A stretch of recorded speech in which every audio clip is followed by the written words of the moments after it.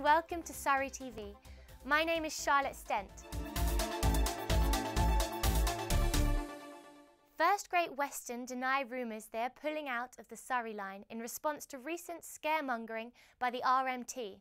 Regarding the Gatwick to Reading line, a spokesman for First Group told SurreyTV that the statement by Bob Crow was completely baseless.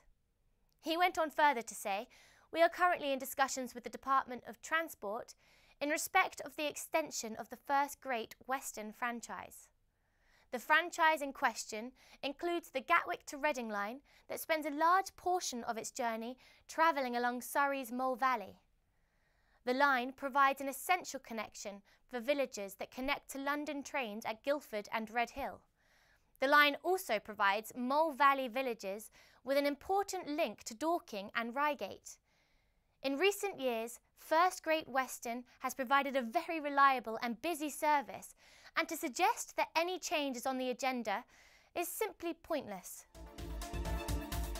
Kuoni Travel is not affected by trouble in Egypt.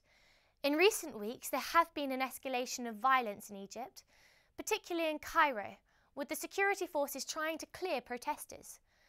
This escalation, as reported in the mainstream media, has resulted in a number of fatalities and arrests. The situation in Cairo is not good. A curfew was declared within certain governorates in Egypt between the hours of 7 p.m. and 6 a.m., with everyone being asked to remain within their hotel grounds. These restrictions do not apply to the town of Sharm el-Sheikh or any of the Red Sea resorts Kuoni continue to feature. There have been no reports of violence or demonstrations in the Red Sea area of the country. Unfortunately, though, all excursions have been cancelled in the Red Sea resorts for the next 30 days. This is due to the current situation and the instability in the region. All transfers to and from the airport are unaffected. Kuoni is working closely with its ground agents and are keeping customers informed of any local restrictions. The Kuoni operations team will continue to monitor the situation and follow ABTA and the Foreign and Commonwealth Office advice and updates. John Lewis and Waitrose customers back the horse rangers. John Lewis and Waitrose customers have used their buying power to support an equine charity that helps young people learn to ride and look after horses. The Horse Rangers Charity Association received £1,080 cheque from the John Lewis Community Matters scheme that encourages customers to choose between 3 good causes to raise awareness of the work they do. These choices are made by giving green tokens to customers at the checkout. After adding all of these tokens together, the Kingston branch of the department store was able to donate cash to the Horse Rangers charity based at Hampton Court.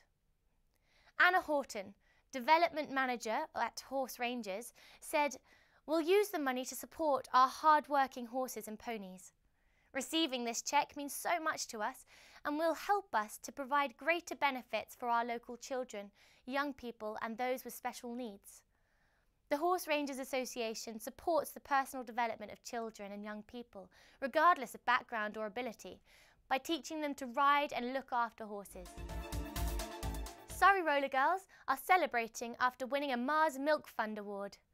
The Surrey Rollergirls, a roller derby league based in Guildford, are celebrating after receiving a £300 donation from the Mars Milk Fund. The team topped the voting league last week to win the Mars Milk Fund People's Choice Award.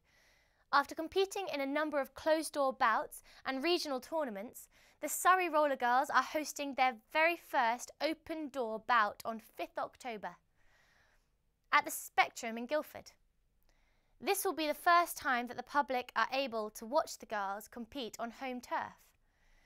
Stephanie Brown, owner of Roll With It, an online roller derby store, and a member of the team, says, "We are so happy to have won the People's Choice Award, Mars Milk Fund. Roller derby is such a fun sport and we would love everyone to come and watch us play at our event in October. We rely on donations and fundraising in order to operate, so this donation from the Mars Milk Fund will help enormously. It will go towards the cost of hiring the hall for our bout in October and towards new equipment." Steph Brown went on to say, We'd like to say a huge thank you to everyone who voted for us, friends, family, colleagues and the rest of Derby community. Without your votes, this wouldn't have been possible. The Denbies Wine and Run event is soon approaching.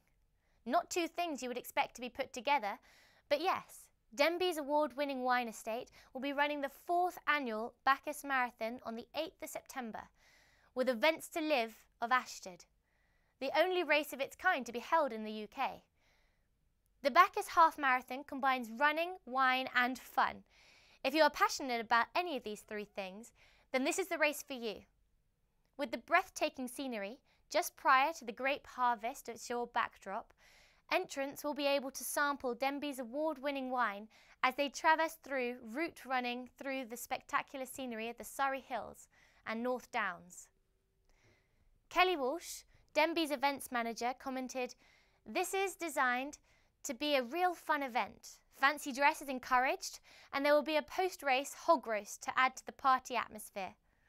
That date again is September 8th at Denbies Wine Estate in Dorking. Entry forms can be completed inside Run to Live shop in Ashtead or via the Events to Live website at eventstolive.co.uk. Wings and Wheels at Dunsfold Aerodrome. The summer event is here. Wings and Wheels will open its gates at 9 o'clock on Saturday the 24th of August. That's tomorrow if you're watching this on Friday, for the sensational 2013 show. During the 5-hour flying display, visitors will experience the magical sight and sound of aircraft, both new and historical. We spoke with James McAllister, whose team organised the show last week. Hello James, can you tell the viewers something about this year's show? Well, we've got a fantastic lineup for this year on Saturday and Sunday. We've got in the air, we've got the Red Arrows, we've got the Vulcan bomber, we've got Typhoon jet, we've got a number of helicopters, all the usual phenomenal kind of vehicles on the ground, fantastic display, and we've got a number of new things actually for 2013. We've got some battle reenactments, we've got some vehicle parades in front of the crowd, so it's all very exciting. Since we spoke to James, his office tells SurreyTV that the Royal Netherlands Air Force B-25 Mitchell bomber that was stationed at Dunsfold in the 1940s will be flying in over the weekend, and that the amazing glider FX aerobatic display will take place on both days of the show. A glider performing aerobatics.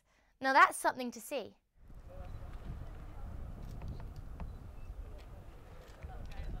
There is something for everyone at Wings and Wheels, and they have even added some evening entertainment with live bands for those that aren't in a hurry to get home.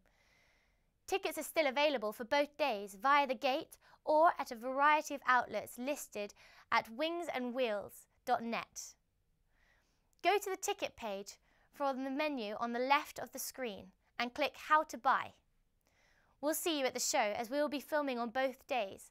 Our full report will be in next week's news.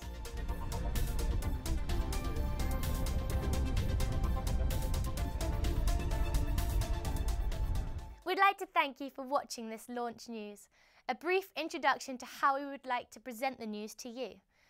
We know there is a lot more going on in Surrey, so I would like to ask you, if you know of any good stories, a positive, interesting and relevant story, please email the SurreyTV team or let us know via our Twitter account or Facebook page. Details are on this site.